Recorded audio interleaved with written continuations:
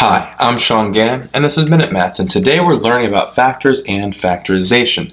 We're going to write the prime power factorization of each. So, if I was given this number, 46, okay? So we have the number 46 right here. Well, 46 breaks down with prime numbers, right?